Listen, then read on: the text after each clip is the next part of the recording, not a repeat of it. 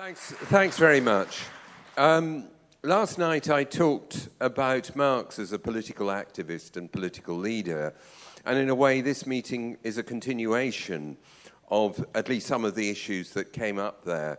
I would say that the greatest Marxist practitioner of the art of politics was undoubtedly Lenin, the main leader of the Russian Revolution. I mean, if you look at Lenin's very extensive and often very theoretical writings, for example, his studies of Hegel at an extraordinary moment in the summer and autumn of 1914 when the First World War was breaking out, all these writings are to do with solving particular political problems. Lenin was reading Hegel to rethink Marxism in the face of the enormous crisis created by the fact that the bulk of the parties of the working class movement had supported that war. So Lenin is the greatest practitioner of politics, but the most important theorist of politics, in other words, the Marxist figure who thinks most systematically about politics was Gramsci. And as I'm going to try and bring out, he doesn't do this from an academic perspective or a primarily theoretical perspective, but very much as a practitioner of politics himself and as a victim of how things can go wrong for revolutionaries. It's worth saying something about the reception of Gramsci. Chris Harman, one of the leading members and most important theoreticians of the Socialist Workers Party, wrote an article back in the late 1970s called Gramsci Against Reformism. And one of his main points was the way in which Gramsci's thought was taken over and misrepresented and used essentially for reformist purposes, in particular by the Italian Communist Party after the Second World War, but in the 1970s to justify what was called Eurocommunism, in other words, the embrace of reformism in very explicit terms by the then leadership of the Italian Communist Party.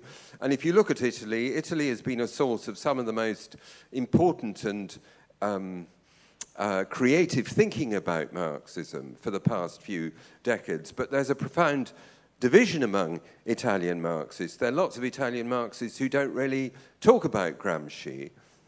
Tony Negri is a good example of that, but also people who are influenced by Gramsci's great opponent inside the Italian Communist Party, Amadeo Bordiga. They won't talk about Gramsci because they identify Gramsci with the reformist misrepresentations of his thought. But I think it's important to insist on Gramsci's significance as a great revolutionary thinker, however his thought has been misrepresented. And just to say something about his life shows one very important thing that's relevant to the present. His life shows that if you miss revolutionary opportunities, the consequences aren't neutral. In other words, missing a revolutionary opportunity isn't like missing the bus. You know, another bus will be along sometime soon. The situation doesn't fundamentally change because you miss a revolutionary opportunity. On the contrary, if you miss a revolutionary opportunity, because of the profound crisis that society is undergoing that produces that opportunity, you will pay a very high price in the shape of counter-revolution. And we see this very clearly in Italy in the years when Gramsci was politically active, during the First World War and in its aftermath in the 1920s, because Italy experiences a huge upsurge of class struggle in the period immediately after the First World War, what's called the Biennio Rosso, the Red 2 years of 1918 to 1920. All sorts of things happened, but the climax comes in 1920 with the occupation of the factories. Workers crucially in the metal industry, which is the core of Italian capitalism in northern Italy, occupy the factories. In other words, they go beyond simply going on strike. Occupying the factories is an offensive action. We saw this, for example, in France in 1936 and 1968. We saw it in the US in the mid-1930s and so on. This is an offensive struggle by workers, and it posed the question of political power, as it did, for example, in France in May, June 1968. But what happened then, what happened in Italy in September 1920, was what could have been the beginnings of a revolutionary moment in Italian society, is thrown away by the leaders of the Italian workers' movement, the Socialist Party and the trade unions, who essentially negotiate a deal with Giolitti, who was the very crafty bourgeois liberal politician who currently, who at the time dominated Italian politics. And the result is not a stabilization of the situation, but the scale of the workers' struggle so terrifies the ruling class that they turn to counter-revolution. They turn to the fascists. The fascist movement emerges as bands of thugs who are organized, and there were a lot of thugs around at the end of the First World War, all these people who'd experienced frontline fighting in the First World War and who were brutalized by the experience. They were easy material, raw material for the fascists. The fascists start as paramilitary bands used by the capitalists in the Italian countryside to smash the workers' movement, particularly in northern Italy, but from that you get a much broader movement led by Mussolini, which takes power in 1922. Now, Gramsci wasn't responsible. So we see how revolutionary opportunity leads to a crushing of the workers' movement, leads to fascism. Gramsci wasn't in any sense responsible for this lost opportunity. He was one of the leaders of the extreme left in Turin at the time. Turin was the most important center of the metal industry in Italy, and he was very much part of a developing rank-and-file workers' movement that was, pushing towards trying to achieve what the Russian workers had done in 1917, but he suffers the consequences of the lost opportunity. He inherits the mess. He becomes leader of the Italian Communist Party, formed after the defeat in 1920. When it's been badly deformed by the ultra-left politics of Bordiga, the first leader of the Italian Communist Party, who, for example, dismisses the threat of fascism. And Gramsci himself, like Bordiga actually, and they were quite friendly in jail, two very creative Italian Marxists, though with quite different concrete political approaches. Like Bordiga himself, Gramsci ends up in jail, and he stays in prison till quite soon before his death in 1937, shortly before his death in 1937. And it's while in jail that he writes his famous prison notebooks. The title is a bit of a giveaway, isn't it? Which are these, in the Italian edition, they're three volumes of very dense notes, often rewritings of earlier passages where Gramsci is taking the opportunity of being in prison to think out his ideas systematically and to learn the lessons of the defeat in 1920-22 by thinking systematically about the question of power. What Gramsci is about, this is why I talk about Gramsci and the art of politics, is understanding political power, how to get it and how to hang on to it. One of his models is the great early modern Italian thinker Machiavelli. And Machiavelli wrote a famous little book called The Prince, in which he outlines some of the key, what he thinks are the key historical lessons about how to take and hold power. And Gramsci refers to the Revolutionary Party as the modern prince, the modern political actor who is going to be able to take and hold power.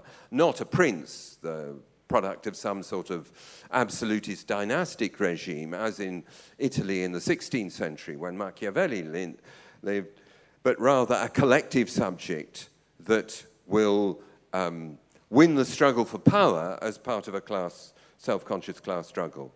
Okay, so for the rest of the talk, I want to focus on some of the key points in Gramsci's rethinking of politics. And the first of these is a rejection of economic determinism. The dominant figure in the Second International, the international socialist movement before the First World War, was actually he was Czech, the Czech Marxist, Karl Kautsky. And Kautsky argues that socialist revolution will take place by, as he puts it repeatedly, natural necessity. In other words, the economic evolution of capitalism will lead to a greater and greater polarization between bosses and workers. The working class will get stronger and more self-conscious, and eventually parties like Kautsky's own party, the German Social Democratic Party, will win a majority in the elections, and they'll use that parliamentary majority to begin the transition for socialism. And this will take place irresistibly, Kautsky says. Now, Gramsci is, I would say, the Marxist thinker who most systematically rejects this idea, rejects the idea that revolution will take place through natural necessity as a result of the economic evolution of capitalism. And there's a famous passage that, even though it's famous, I want to read it to you because it's so important. He says, "A crisis occurs, sometime lasting for decades. This exceptional duration means that incurable structural contradictions have revealed themselves, reach maturity, and that despite this, the political forces which are struggling to conserve and defend the existing structure are making every effort to cure them within certain limits and to overcome them.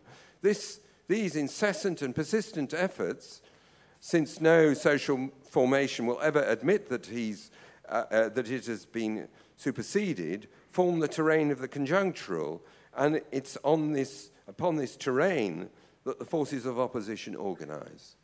So here Gramsci is saying capitalism is subject to incurable structural contradictions. He was one of the few Marxists before the Second World War to give proper appreciation to Marx's theory of the falling rate of profit in Volume 3 of Capital. It's the tendency of the rate of profit to fall that is the source of the incurable structural contradictions of capitalism. And this can create economic crises that affect the whole of society that go on for decades. Sounds a bit familiar, doesn't it?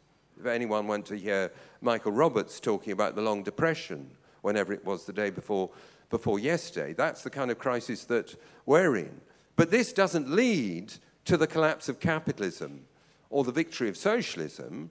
Rather, it creates the terrain on which the forces of the status quo, the forces defending the system, and what Gramsci calls the forces of opposition, the revolutionary wing of the workers' movement, contend to see which is going to be able to impose their political solution on society. So capitalism, the crises of capitalism, simply create the terrain on which the political struggle is fought out. That's point number one. Point number two, this means that Marxism needs to be rethought. Or, as Gramsci insists, we need to go back to Marx's original revolutionary thought. And how Gramsci tries to signal a change is by renaming Marxism the philosophy of praxis. Now, he wasn't the first to use this phrase. Another Italian Marxist of an older generation, Antonio Labriola, came up with this formulation at the end of the 19th century. But it's Gramsci who really drives home the message that central to Marxism is practice. Gramsci took Marx's theses on Feuerbach and retranslated them into Italian. And it's in those theses on Feuerbach that Marx himself insists on the primacy of practice. Marxism isn't the passive contemplation of the evolution of capitalism that simply plots what's going to happen. Marxism is a theory that is oriented on active intervention in the evolution of capitalism with the aim of destroying it. And he has this brilliant passage, which is much less well known than the one I just quoted, which sums this up. He says, "The philosophy of praxis does not aim at the peaceful resolution of existing contradictions in history and society, but is the very theory of these contradictions. It is not the instrument of government of the dominant groups in order to gain the consent and exercise hegemony over the subaltern classes. It is the expression of these subaltern classes who want to educate themselves in the art of government and who have an interest in knowing all truths, even the unpleasant ones, and in avoiding the impossible deceptions of the upper class, and even more their own." Now, I think that's the most brilliant passage. Three important things that Gramsci says there. The philosophy of praxis isn't about pretending that contradictions don't exist or imagining that they can be easily resolved, which is what social democrats can do. Sad that there's this conflict between capital and labour, but if we're nice to each other, we can get past it. Secondly, it's to do with the art of government, but not the art of government as practiced by the ruling class trying to dominate the masses, workers and other oppressed and exploited sections of society. It's a tool for the workers to train themselves to govern, to take power. And this is one of the great themes of Gramsci's writing, right back to his years in Turin when the workers' movement was at its height at the end of the First World War. Workers have to learn, they have to develop themselves into a class that's capable of governing society. It's not automatic that they will do this. And thirdly, that the philosophy of praxis is about challenging not just the deceptions of the ruling class, we know that they're out to deceive us, but also to get through the ways in which we deceive ourselves, the way in which the oppressed and exploited can kid themselves that their struggle is going to be easier than it actually is. Now, in that passage, also we have the mention of the concept of hegemony, which is, everyone knows more or less, this is Gramsci's key idea. God, I'm going on a lot. How much more have I got? About 12 minutes. 12 minutes? Jesus. Okay. All right. Talk about going on a lot. 15. Okay, good. I should manage to say something in that time. Now, Gramsci's notion of hegemony originates his reflection on the defeat of the workers' movement of 1920. And there's a very important essay he wrote just before he went to prison called Some Aspects of the Southern Question. Italy, then as now, is divided between North and South, a relatively modern and industrialized North, and a South that in Gramsci's day was still dominated by massive landed estates. Gramsci came from Sardinia, part of the South, and he's very conscious of this. Now, what he says, and he tells this anecdote, he says when the factories were occupied in Turin, the army was deployed, and someone talked to some of the soldiers, who were conscripts, of course, and they said, "What are you doing here?" And the soldiers said, "Oh, we've come to deal with the gentleman." "What do you mean by the gentleman?" The answer was the workers in the factories, skilled metal workers, skilled engineers, to put it in British terms, who wore collars and ties, and therefore seemed superior to these peasant conscripts from southern Italy. And for Gramsci, this summed up how the division between North and South and the isolation of the northern working class from the southern peasantry, their mutual isolation, weakened the workers' movement. And this leads to a critique of what he calls the economic corporate approach of the Socialist Party and the union bureaucracy, who just concentrate on winning material concessions that can improve workers' living standards and essentially forget about the plight of the peasantry. This dooms the workers' movement to what Gramsci calls a subaltern status in Italian society. The other side to that is that Gramsci becomes interested in how the ruling class dominates the southern peasantry. The kind of deal that the northern industrialists, when Italy was unified, made with the southern landowners, which essentially preserved the social structure of the south in exchange for a unified Italy. I don't have time to go into it, but if you see the great, what's his name? The great movie, The Leopard, based on the novel by Lampedusa, sums this process up absolutely brilliantly. And he notices the way in which a supposedly modern industrial capitalist class relies on the Catholic Church, the priests in every little town and village, to keep the southern peasantry subordinate. So this starts him thinking about hegemony. And he concludes that if the workers' movement is to take power in Italy, it has to undergo catharsis, which is a slightly strange concept because it's derived from... Oh, Ronnie, why are you ringing me up in the middle of a meeting? Which is derived from Aristotle's theory of tragedy.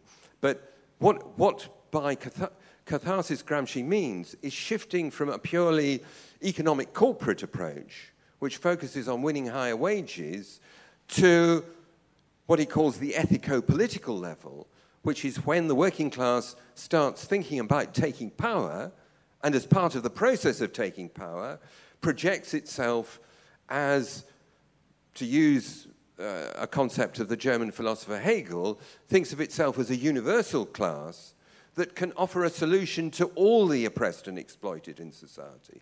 For example, the peasantry in the Italian context. And I must, because I've rabbited on so much, I must summarize a bit. If you look at Gramsci's theory of hegemony, it's really a theory of the state. If you go to any, there are millions of courses and so on. Really, lots and lots of... Gramsci is the most respectable of Marxists. There are all these courses. There's this doctrine called neo-Gramscianism in international relations, which has nothing to do with Gramsci himself. You look at a textbook and so on, it will say Gramsci had a theory of cultural hegemony. It's true he talks about culture a certain amount, but for political reasons. The theory of hegemony is a theory of the state. This is crucial to understand in the case of Gramsci. He expands the concept of the state. He relies on Marx's theory of base and superstructure, the superstructure being, he loves the phrase that Marx uses in his 1859 preface to a contribution to the Critique of Political Economy, where he talks about the superstructure, politics and so on, ideology, as where human beings become conscious of the conflict in the economic base and fight it out, because it suggests an open struggle. There's no predetermined outcome. But Gramsci says we must talk about not just one superstructure, but a plurality of superstructures. And in particular, he draws a distinction between political and civil society, where political society is the state in a narrow sense, the army, the police, the courts, the repressive apparatuses of the state. But there's also what he calls civil society, which is notionally not part of the state, but are all sorts of private institutions and associations. The churches, the mass media, universities, schools, all sorts of institutions which function, in particular, to inculcate and reproduce the hegemony of the ruling class by trying to persuade the mass of the population that the ruling class is ruling not just in its interest, but in the interest of the mass of the populations. So Gramsci says, the state equals civil society plus political society. In other words, hegemony protected by the armor of coercion. Hegemony protected by the armor of coercion.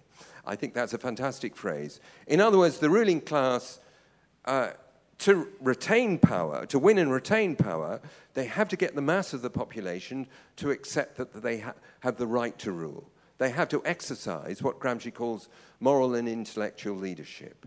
And that's crucial to the idea of hegemony. But you can't separate that moral and intellectual leadership from what Gramsci sometimes calls domination, the coercive dominance of the ruling class, their monopoly of force. That's why it's hegemony armored by coercion. And the state has to be understood as incorporating both political society, the repressive institutions, but also the institutions of civil society that are crucial to perpetuating the domination of the ruling class. Okay.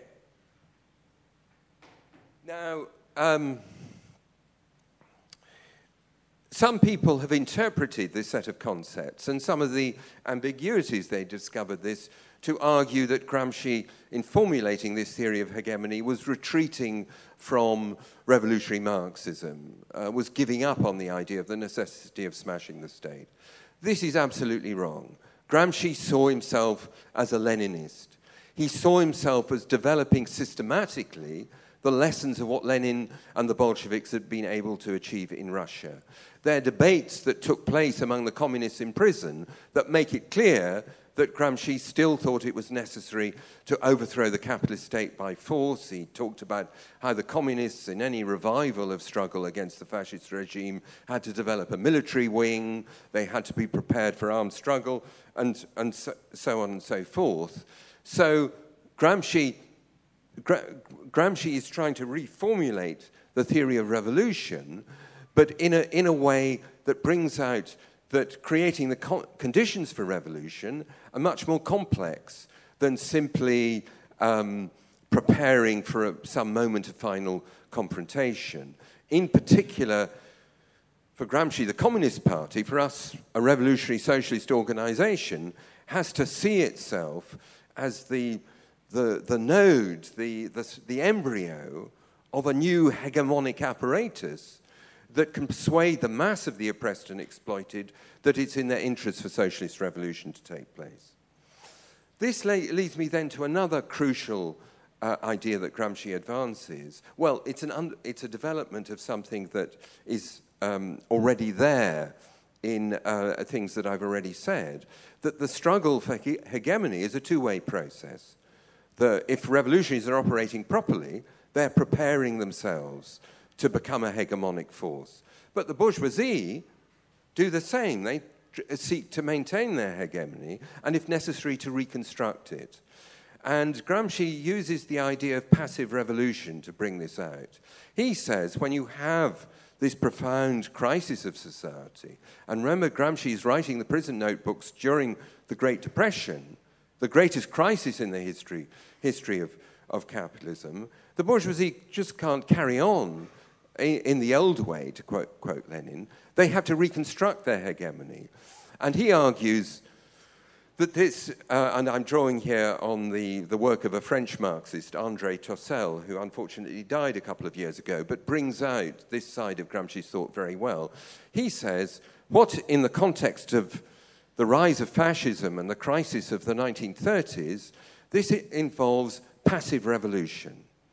In other words, a reconstruction of the state and society that seeks to incorporate elements of the socialist alternative, what Gramsci calls the antithesis, but in a way that maintains bourgeois domination. And he says passive revolution takes two forms. One is fascism. The fascists, and this is particularly true, of course, the Nazis, who come along a bit later, seek to reconstruct society and the economy. In particular, they seek to introduce elements of planning. They don't simply rely on market economic mechanisms to run capitalism. This is a reflection of, this is an attempt to acknowledge that capitalism requires reconstruction. It can't simply carry on in the old way. That's one form of passive revolution. Passive revolution, there's a restructuring of society, but one that keeps the masses passive and dominated. The other form is what Gramsci calls Americanism and Fordism, but actually Tossel, I think, says very well, is best expressed in Roosevelt's New Deal in the mid-1930s. which is a liberal reconstruction of capitalism, which bases itself on the kind of economic transformations that are going on in the US with the development of mass production and mass consumption, symbolized by Ford and the way in which Ford's mass production is supposed to be producing cars that his own workers can buy. And also there's a transformation, Gramsci says, of workers' subjectivity into the kind of self-controlled consumer who will both work and buy according to the requirements of capitalism. So capitalism doesn't stand still in the 1930s, but it seeks to reconstruct itself through these two forms of passive revolution. And this underlines the way in which Gramsci is presenting even the most profound crisis of capitalism as an open situation in which there are a number of possible alternatives, not simply the preordained victory of socialist revolution. Now, I think this is an immensely fertile body of writing. There are all sorts of questions about how well it applies to the present. Chris Harman, in his discussion of Gramsci in the 1970s, points out that civil society is much weaker than it was. In the advanced capitalist countries, far fewer people go to church. Many of the kind of private associations that even the workers' movement developed, different kinds of social clubs, film clubs, literary societies, and so on, that were true even of the workers' movement in Britain, have withered away. We live in much more atomized and media-dominated societies. So there's a question of how much Gramsci's theory of civil society holds up to the present. How does his notion of passive revolution hold up? Some people argue that neoliberalism is a contemporary form of passive revolution, but I think that underestimates something that Gramsci himself doesn't fully confront. When you talk about the hold of an ideology, you need to differentiate its hold on the ruling class from its hold on the masses. Neoliberalism unites the bulk of the ruling classes of the advanced capitalist countries. Its hold on the mass of the population is much weaker, both in good ways. There are remnants of social democratic consciousness that survive, but also in bad ways, the power of racism and nationalism, which, of course, neoliberalism has always coexisted with. So there's no way in which we can mechanically lower Gramsci's ideas onto the present. We need to think critically about, as is true of Marx or Lenin or Trotsky or whoever, critically about how to apply his ideas to the present, but nevertheless he provides a framework of thinking about politics, which I think is immensely valuable for revolutionary Marxists. So, thank you, Jane. You can start us off. 30 years ago, I undertook a degree at the Polytechnic of Wales, which was called Communication Studies. And it was a degree that sought to understand politics, philosophy, culture, art, join them all together with a theory which was something which came as a bit of a shock to me, which was postmodernism and deconstruction. And during that degree, I often felt myself lost in a kind of onslaught of different thinkers who seemed to be at the time somewhat obscure, theoretical, and very difficult to relate to in your real life. I had to study Jacques Derrida, Lacan, Michel Foucault, and Gramsci. And all these people seemed to be at the time of just a mass that I couldn't really separate them out from each other or what they meant to me in my life outside the Polytechnic, which I seemed to have a very practical life, taking on issues of an anti-abortion bill, Clause 28, the aggressions of Thatcherism, and I felt like I was living a double life, and in looking at those theories at the time, I think the way they were presented to me, I couldn't distinguish one thinker from another. But 30 years later, I never ever come back to either Foucault or Derrida, but I found Gramsci something that is, when you look at it again, infinitely useful. And in everyday life, there are what he seems to offer to me is a lot of practical advice on how to deal with things. Something quite recently, common sense versus good sense. A very simple concept of, well, you know, common sense. Why do people think these things that sometimes seem to you ridiculous and not in their interest to act that way? The things that make up a kind of received wisdom that are made up for all the influences in your life. How do you counteract that common sense thinking? He said to us all the time, use your common, that's not common sense. Something that counteracts it, good sense. You know, a different way of breaking it down and saying, what is it really about? So, you know, out of all those people I would dismiss, I'd say Gramsci's the one to keep and use. Lovely. Thank you. And, sorry, David's going to be followed by John Sinar. Yeah, very much following on the previous comrade. As a student, I read quite a lot of Gramsci. What the previous comrade said about good sense, common sense, I think is very important. About the role of worker intellectuals, actually doing that battle within the working class to fight for those elements of progressive ideas as against the elements of reactionary ideas within the working class. Also about hegemony. While Alex was speaking, I was thinking about what he said about how the working class in the North has to recognise the importance of defending the peasantry in the South. It's what Lenin said about Tribune of the Oppressed. I think it's a very similar idea. But I live in Barcelona, not actually in Spain, but Podemos misuses a version of Gramsci that I frankly don't recognise. I'm sure there's bits in those books that I didn't read, but concept of national cultural, national popular something or other.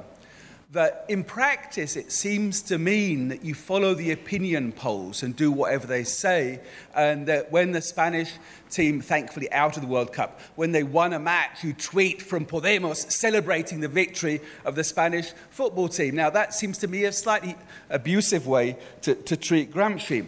And the question of hegemony, I mean, yes, it's no longer about trying to fight for radical ideas within society and within the working class. It is simply about following opinion polls. But the final point is, what do we do about that? I mean, I'm not inclined to get into detailed analysis of what Gramsci said about national popular and what Pablo Iglesias is saying. I think we do need to have theoretical arguments, but I'd say let's try and focus it on what we really need to do and not these strange theoretical stuff. But then above all, what we need to do is build the alternative, because Podemos was a false alternative that people believed in, like Syriza and like other things we could mention. But it's not enough just to say, that's crap. It is. But crap is not a dialectical word. Let's say some dialectical version of crap. But we need to build the alternative, which we need all the positive things that Gramsci said and not get bogged down in all the theoretical abstractions. Thank you. Thank you, David. John is going to be followed by Chin. Yeah, I think one of the great things about Gramsci is he helps us to understand how power functions in a modern capitalist state. I think it's the concept of hegemony is, I think, valid today. And it really, the idea that the subaltern classes consent to the rule by the dominant, by the hegemonic power is something which is real. And I can give you some examples of it today. We can talk, for instance, about the hegemony of fossil fuel capital. And I can give you just one example which helps me to understand something that just recently happened last month.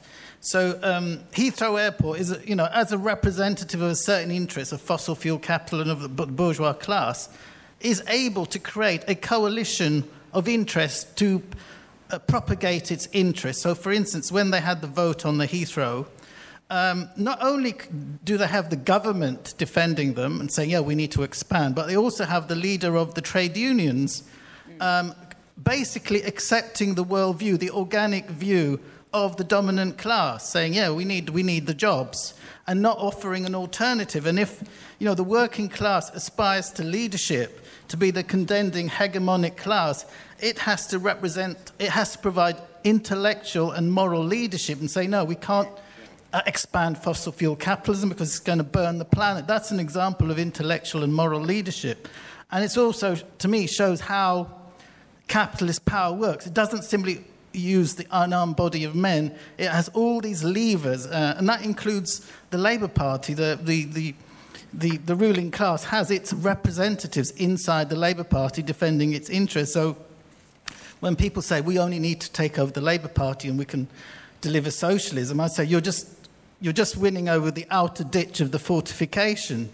There are many layers of defence that the ruling class has. And the ultimate defence is actually the military force at the end of the day. But it has this whole vast network of defences which it can use. And I think these ideas are still valid. But we need to, absolutely, I agree with Alex Callinicos, we can't simply mechanically impose his writings on the current situation. We need to analyse them concretely. OK. The next speaker is Chin, who, I'm just going to ask a question first, though, and Chin will be followed by Rebecca. Jeannie Boyle has asked a question she wants me to read out. Was Gramsci a member of a party? Did he argue for the building of a revolutionary party, as the SWP does? Thanks, Chin. Hi. Yeah, I have a question.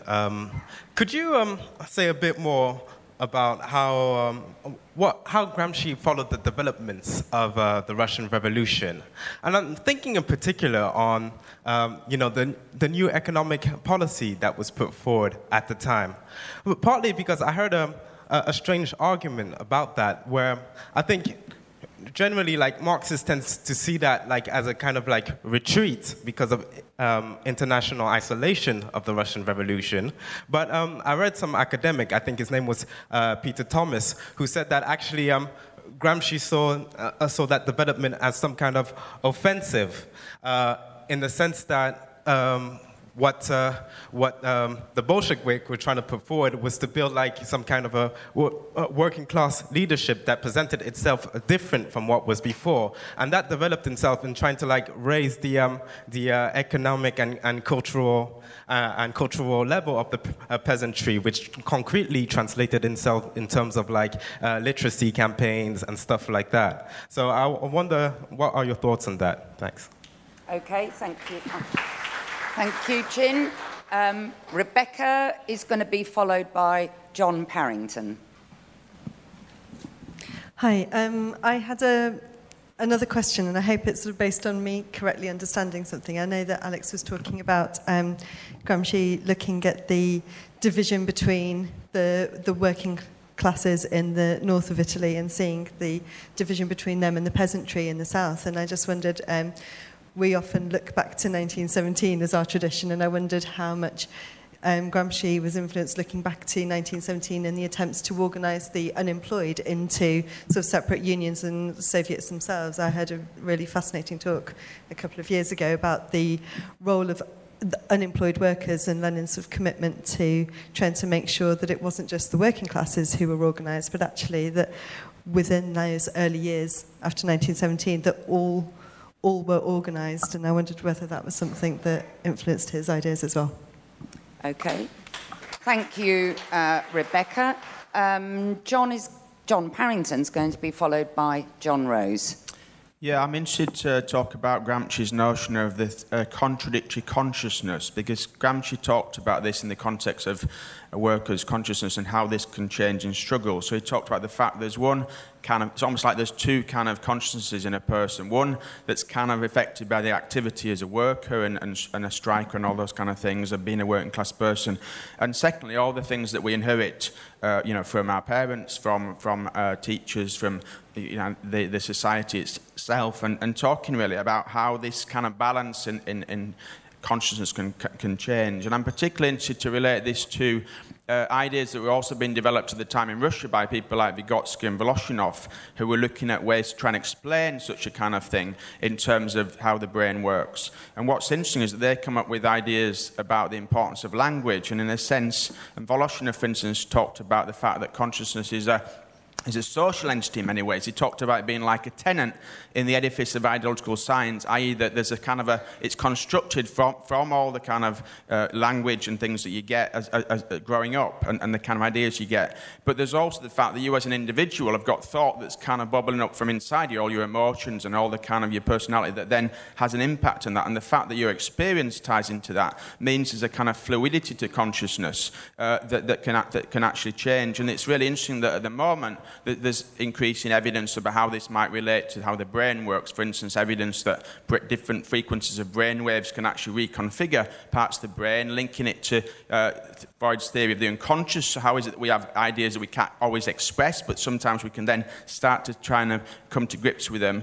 And this is all, as I say, linked to brain structure. Now, how does this relate to struggle? Well, the interesting thing is, I think you can see how in struggle, how ideas change. You can see how that kind of contradictory consciousness can really change in quite specific ways. So I just want to give two examples. One from the 19th century, the Match Girl strike, and the second one is this year, the UK strike. Because it's interesting, in the Match Girl strike, on the one hand you had this group of workers, some as young as 12 or 13 or whatever, young women in incredibly bad conditions, the last people you'd expect to be the kind of vanguard of what became the mass unionisation movement at the time, when basically unskilled workers were unionised for the first time.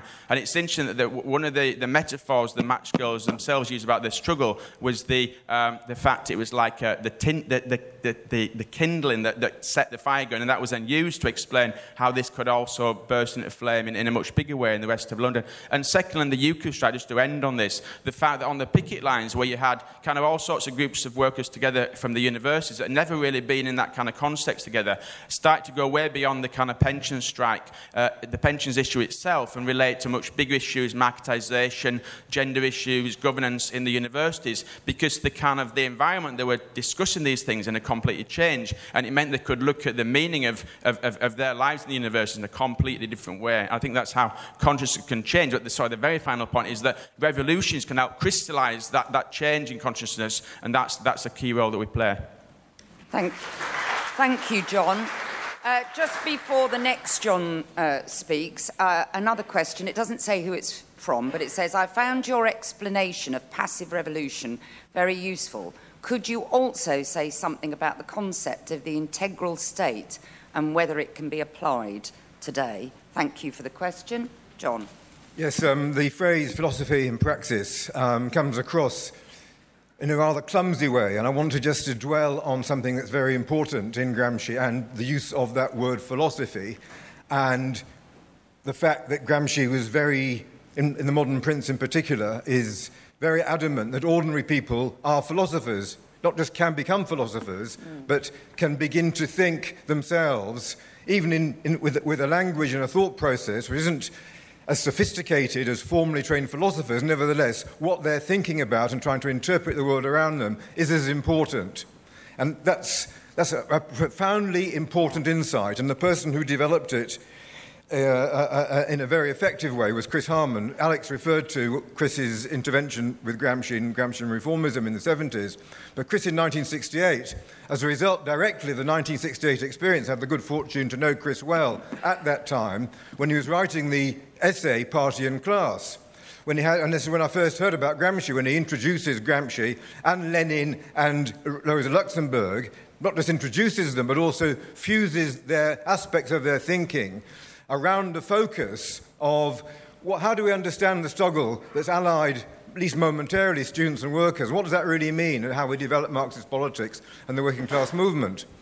And Chris does that in a very original way, and it's essentially based on Gramsci's thinking, which is it's not just about an alliance between workers and students, it's also about students coming into the same organisation as workers, and how they relate to each other. What is the relationship between them when they're in the same organisation? How do they help to build that organisation? How does the worker learn from the student? How does the student learn from the worker? And it's a two-way process.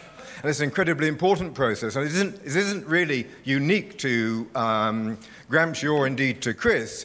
Of course, it's the way in which Lenin himself conceived of building the Bolshevik Party and did try to build the Bolshevik Party. And it's especially relevant to those factory committees both in the Russian Revolution and in the factory committees that Alex refers to in Turin, about the worker leaders, the rank-and-file activists and the leaders that Gramsci has a direct relationship with when he's editing the paper. And in many ways, his thoughts about these processes are himself, in his own head, directly rising from the relationship he has with those workers in struggle. And he sees the possibility of them being leaders.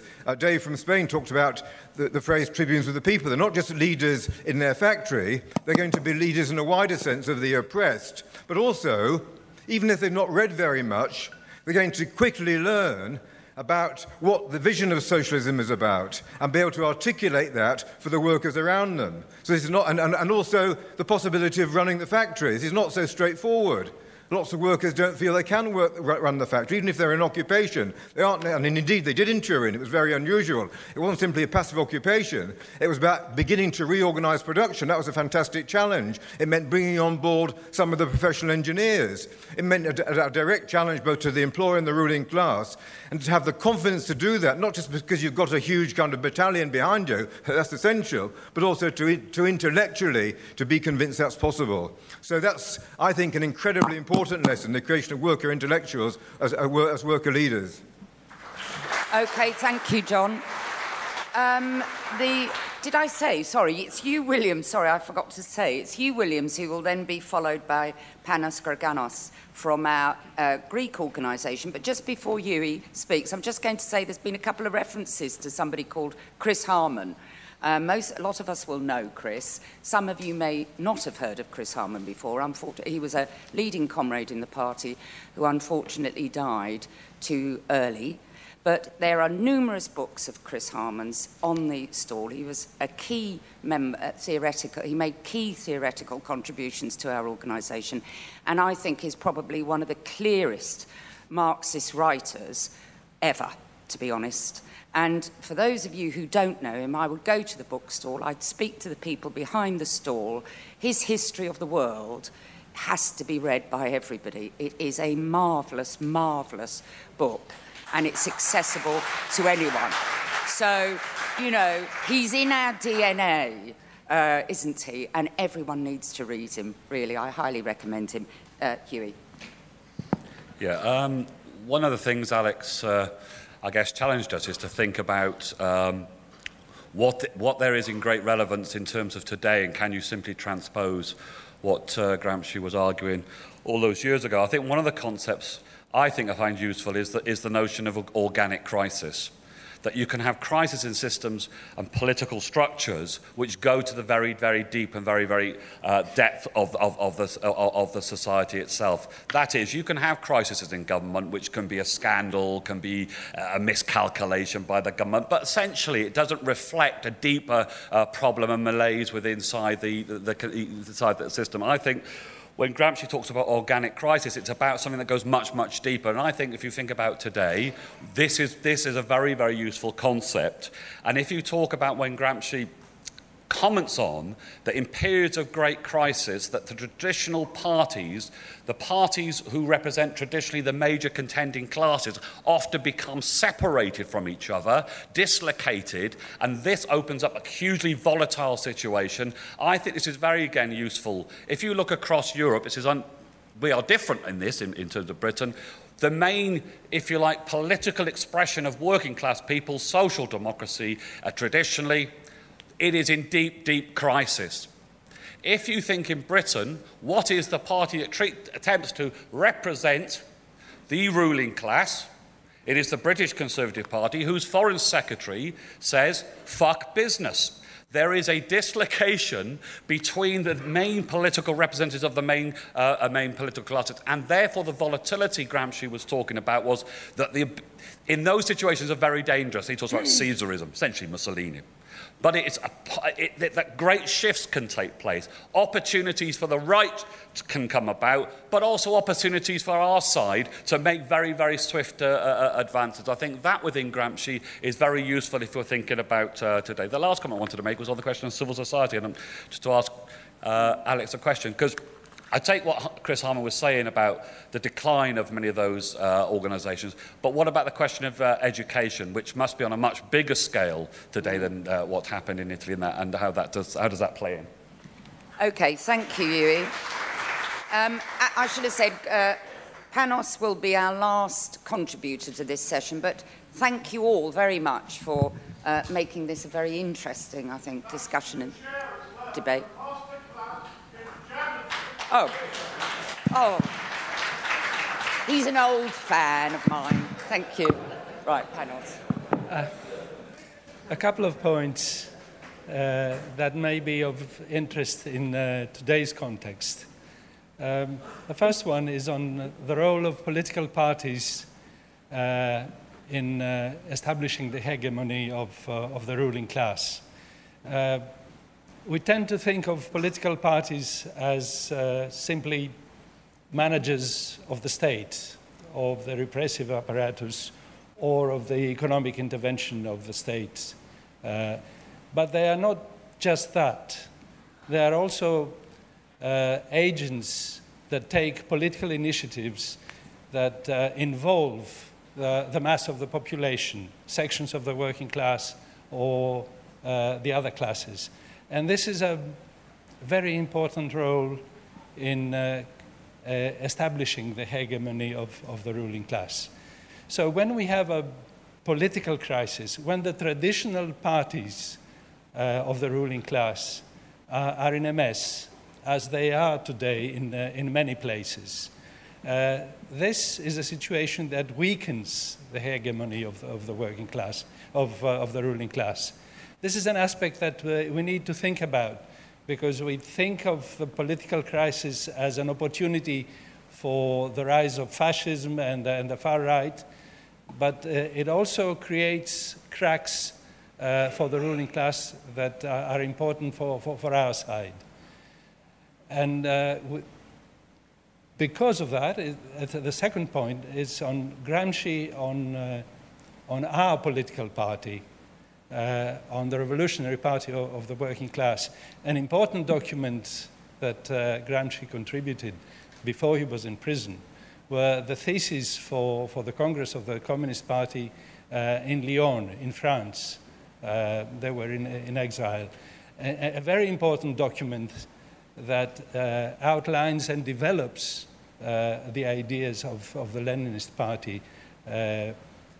I think it's a document that is very helpful in establishing that the kind of party that we need to build is not an elitist party, which is a very common fault on our side. I think these two together are aspects of the work of Gramsci that is very, very useful in dealing with the present situation, where we have to build revolutionary organization capable of seizing the opportunities that the cracks in the hegemony of the ruling class appear because of the political crisis of the system. Okay. Thank you. Okay. I think it's been a really excellent discussion and lots of really interesting points that are made. And, lots of people made very substantial contributions that I'm not going to repeat or really comment on because I agree with them or need to think about what they say. Just briefly, Dave from Barcelona mentioned how the leaders of Podemos misuse Gramsci, and it's worth emphasizing that because Podemos is a significant force on the left internationally these days. The source of their misrepresentation is a book that was actually first published in Britain, Hegemony and Socialist Strategy, by two academics based in Britain, Ernesto Leclau and Chantal Mouffe, although Leclau was Argentinian and Mouffe is French. And what they did was to take Gramsci's idea of hegemony and remove it from its context in Marx's theory of history and of class struggle, and to link it up with ideas. who was it? Jane was talking about this kind of amalgam of different philosophers that she confronted at university, but in particular to fuse they sought to fuse Gramsci's notion of hegemony with post-structuralist ideas deriving particularly from the thought of Jacques Derrida. And without going into it, they essentially remove Gramsci's notion of hegemony from its moorings in class and class struggle, and that completely denatures his ideas and turns it into a kind of set of technical tools. So that's one point. There are a couple of questions from Chin and Rebecca about the significance of the Russian Revolution for Gramsci. It was enormous. He rallied to the Russian Revolution. He became a founder of the Italian Communist Party and later its leader. In the early 1920s, he was very involved in the Communist International and discussions with people like Trotsky and Zinoviev, some of the leaders of the revolution, and so on and so forth. But the very idea of hegemony is derived from discussions within the Russian revolutionary movement, because the Russian version of the word hegemony, of course it's a Greek word like all important words, was used in the Bolshevik Party as a way of trying to represent the relationship between the working class and the peasantry, because of course in Russia the peasants were a majority of the population in 1917, and hegemony was the way that the Bolsheviks tried to understand the role of leadership that the Bolsheviks would exercise over the peasantry. That then relates to the question of the new economic policy that was introduced in, I think, March 1921 by the Bolsheviks, which involved relying much more on market mechanisms than direct political orders and sometimes straightforward armed coercion in order to get the peasants to produce and feed the cities and feed the workers and so on and so forth. Now, I think it's true that initially it was understood as a retreat, but it's interesting to see in Lenin's last writings, he's thinking of a much more long-term relationship between the working class and the peasantry, in which gradually, over time, the example of successful socialist production will win the peasants away from a very individualistic mode of life and get them to move in a communist direction. And I think it's that understanding of the new economic policy that Gramsci later develops and builds on, although one has to say that when it came to the great dispute inside the Bolshevik Party after Lenin's death, Gramsci didn't support Trotsky and sided more with Zinoviev, who played a sort of a balancing role between Trotsky and Stalin, and their formulations that he uses in the context of those debates about the national popular, which have been used and abused, for example, by Podemos, but also, for example, in Greece in recent years. So it's not that Gramsci was always right or anything like that, absolutely not. John Parrington, when talking about the importance of language and the kind of theories of language that developed in Russia after the revolution, linguistics was the main thing that Gramsci studied at university, and there's a lot of discussion of language in the prison notebooks. It's one of the main kind of intellectual sources that he builds on, although he doesn't develop the kind of systematic understanding of language that we find, for example, in Voloshinov and Mikhail Bakhtin. It's very hard to distinguish between the two of them, in my view. I can't remember who it was, but someone talked about Gramsci's notion of philosophy and this idea that everyone is a philosopher, which actually isn't his formulation. It comes from the Italian liberal Hegelian philosopher Benedetto Croce. But what it relates is to a key idea of Gramsci's, which is that implicit in the practice of specific classes is a conception of the world. In other words, the work, for example, crucially, in the case of workers by their practice, because they're involved in social production, in cooperation in large scale, implicit in their practice is a communist conception of the world. the only way to make sense of workers' practice is through a communist conception of the world. The problem is that normally workers live under the domination of capitalism, and therefore whatever kind of communist intuitions they have coexist from all sorts of ideas that come from the prevailing society, ideas that may date back to the Stone Age, belief in different kinds of magic and so on, luck, astrology, all that kind of thing, but also bourgeois ideas and ideas that bind the workers to the bourgeoisie, like nationalism and much worse, racism. This is the core of his idea of contradictory consciousness. And he says if you have contradictory ideas in your head, you're likely to be paralyzed practically and passive. So everyone is a philosopher in the sense that workers have implicit in their practice a communist conception of the world. And the role of philosophy is of a specifically Marxist philosophy, is to articulate systematically that communist conception of the world and to defend it against the competing bourgeois and other forms of reactionary ideas. But this isn't a disembodied intellectual activity.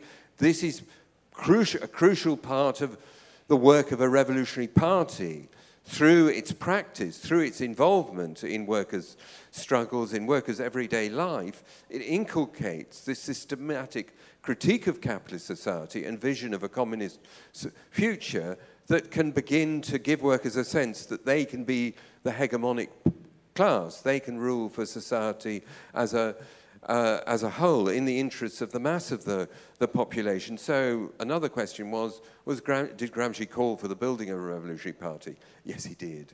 And he was extremely active in building the Communist Party in its early years. This was cut short by the fascist counter-revolution. But when Gramsci talks about hegemony, it's not... it's not something that floats in the air, that is formulated by philosophers understood as academic intellectuals.